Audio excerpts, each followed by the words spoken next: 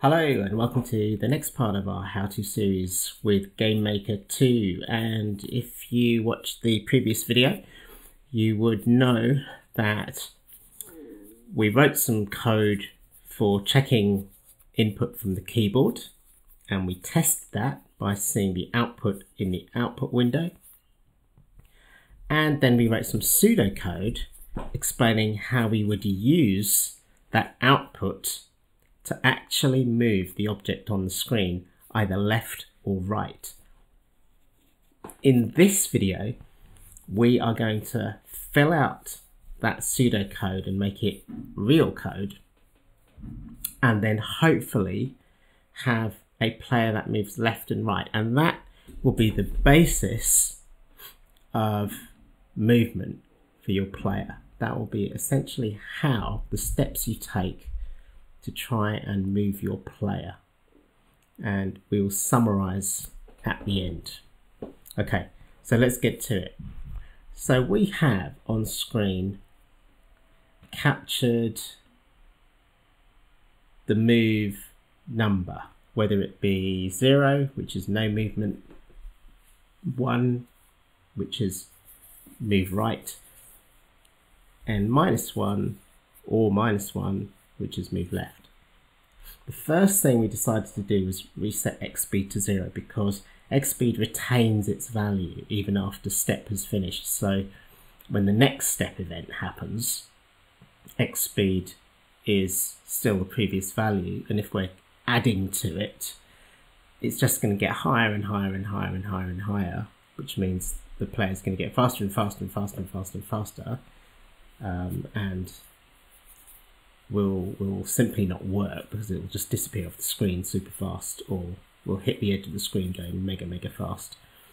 So we need to reset speed to 0 every time we come into the step event. That is super easy. All we do is say X speed equals 0. It could not be simpler than that. In fact, it doesn't get simpler than that. So X speed equals 0. Now, the next bit, slightly more tricky, but not tricky. If move horizontal equals 1, then add 3 to X speed. Okay, let's do this underneath, just to be consistent. So we want a if statement, otherwise known as a conditional statement, which says, if this is true, then do this. So an example, if I am hungry, then go and get some food. Or if I have finished work for the day, then go home. Or if I am tired, then go to bed. So you guys, you understand this, you get this. There's nothing about what I just said you don't understand, because you learned those conditional statements when you were very little. You understood them when you were very little. Translating them to code is no more difficult than understanding them when you're like 3 years old. Seriously, just believe me. Sometimes I think we don't think we can code, therefore we will always say I don't understand what I'm doing, or I don't understand it, because we've kind of believed this lie that we can't code and it's really complicated. Well, it isn't. It isn't at all. It's not complicated. It's merely translating English to code. And, you know, often we just have to retrain our brains to think, well, actually, no, I can do it. It's just a matter of learning something. Seriously, a lot of the maths you will do after, say, even after year 8 will be much more complex than what we're doing right now. Most of the maths. If you do anything like physics or chemistry, it's way harder than this. Anyway, I'm going off at a tangent, so I'm going to come back. So the code translates like this. If, that's your if statement, and we need to do the check inside a pair of brackets. So the check is whether move horizontal equals 1. So we say if move horizontal equals 1. And if you are comparing two things. We're comparing move horizontal to the number 1. Comparison always means you use 2 equals. We say if move horizontal equals 1, but we use 2 equals for this. If we use 1 equals, we only use 1 equals where we are setting the value of a variable like x speed to whatever's on the right hand side of the equals to 0. We are setting x speed, the left hand side, to the right hand side here, and we use 1 equals. When we are comparing two values, we use 2 equals. Okay, so if move horizontal equals 1, then, and the then happens inside squiggly brackets. The if statement always looks like this. If, then a pair of normal brackets with the condition inside, then a pair of squiggly brackets with some code inside that will only execute if move horizontal does equal 1, or put another way, if the condition inside the brackets is true. So if move horizontal equals 1, then we want to add 3 to x speed. But if move horizontal does not equal 1, we do not want to do that. So if move horizontal does not equal 1, then it will not execute the code in here anyway. So we're all good. So we just add 3 to x speed, and that is very, very simple. We say x speed equals 3. In fact, I'm going to amend that slightly, and this is where you always iterate what you do in code. And I think although I've kind of said the right thing here, it's not exactly correct. We really want to set x speed to 3, so I'm actually going to change that. It doesn't really matter that I got it wrong for this example, because that's really how you improve anything. You take a stab at it, and if it's slightly wrong, you amend it. So I'm not going over and re-editing the last video. I'm going to leave it as it was, because at that point I believe that pseudocode was correct. And here, when I'm doing it, the pseudocodes help me to understand. I need to just say set x speed to 3, which I do like this: x speed equals 3. Set the left hand side to the right hand side. So x speed will now be equal to 3 at this point. Only if move horizontal is equal to 1. Right, now this bit, you should be able to do this now without me saying a single thing. The only thing I would need to say is to say, well, we need an else, because it's else if, because it's if this is true, then do this, otherwise, or else, do this. If move horizontal equals -1, so equals -1, then squiggly brackets, do whatever's in here. Set x speed to -3, which is simply x speed equals -3. Okay, so we're getting somewhere now. The last thing we have to do is add x speed to x. So x is an inbuilt variable.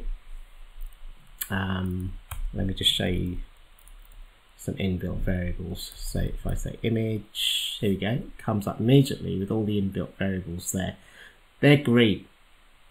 We know an inbuilt variable because it's green. So x means the x coordinate of the object, and when that changes, GameMaker will actually redraw the object in the new position. So we want to say x equals x speed plus 3. So let's do it like this: x speed plus 3. We'll do it the simpler way. So if x, do we want to say that? No, we want to say, sorry, x equals x plus 3, sorry. In fact, we don't even want to say that at all. We want to say x equals x plus x speed. So you see, I'm just getting out ahead of myself and doing it wrong. So, but you know, we get there. So x equals x plus x speed, because we've already added 3 to x speed. So if x is 32, which I think it was in its original position, oh no, it's somewhere else now, so I'm just going to see what it is. X is at 162. So if x is 162, adding 3 to it, if I press the right key, x speed will be 3. Adding 3 to x means it'll be what, 106, what did I say? I said 162, so it'll be 165 in this frame. Okay, and that's all we need to do. So GameMaker, the drawing engine, will just redraw the object player at 165 in the coordinate space. So it has moved 3 pixels in one frame. And that's how we do movement. So we've got to check this to make sure it works, right? Otherwise it won't be any good. So let's run it.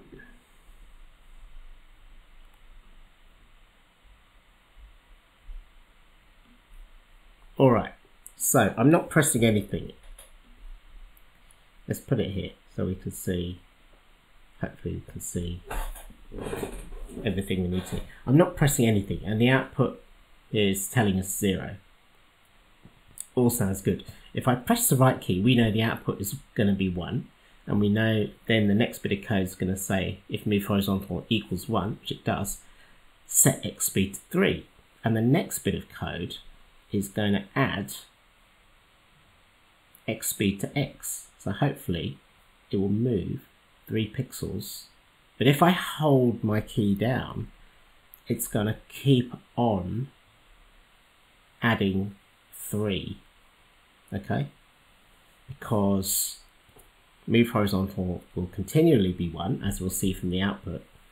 And if move horizontal equals 1 will be true, so we'll continually be setting x speed to 3. Therefore, we'll continually be adding x speed to x, as in 3 to x. So x will keep on increasing by 3 every frame. Okay, so let's try it. Let's hold the right key down, and there we go. Boom. Hopefully you saw the 1 as well. Now I'm going to press the left key, and it's going to do everything in reverse. So move horizontal will be -1. We'll execute the else if move horizontal equals -1, then x speed equals -3, and we will say x equals x plus -3, so it'll take 3 off of x. So GameMaker will redraw the player object in the new coordinate, which is -3 to where it is, 3 to the left. If we hold that key down, it will keep doing it every frame. Let's try it. It's -1 and it's moving left. Alright, let's try it again. 1 and it's moving right. -1, it's moving left. 1 and it's moving right. -1 and it's moving left. Okay, hopefully you see exactly how this is working. I think this is the best explanation I can give. I don't think I can give a better one than this. So we'll leave it there, and hopefully by the end of either this video, this session, or whatever, you guys will have a moving player, which will be the basis upon which we go forward and build in jumping, build in climbing, like wall climbs or rope climbs, build ladder climbs. But we start here, we're just left and right, okay? So what you can do next is you can go out onto the internet, find a player who is the size of the square, and make sure that player has different sprites for running or walking, jumping, climbing, depending on your game. If you've got a game that requires jumping, a platformer left to right, or platformer vertical, or platformer single room quick restart, then you will probably need a jump. If you're doing a top-down game, then you don't need jump, you only need north, south, east and west.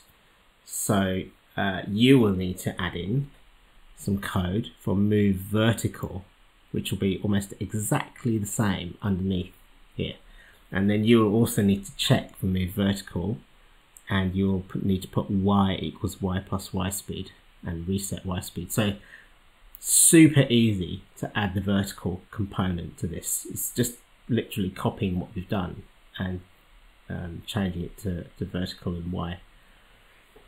So I'll leave it there and let's see what happens. We'll see you in the next video.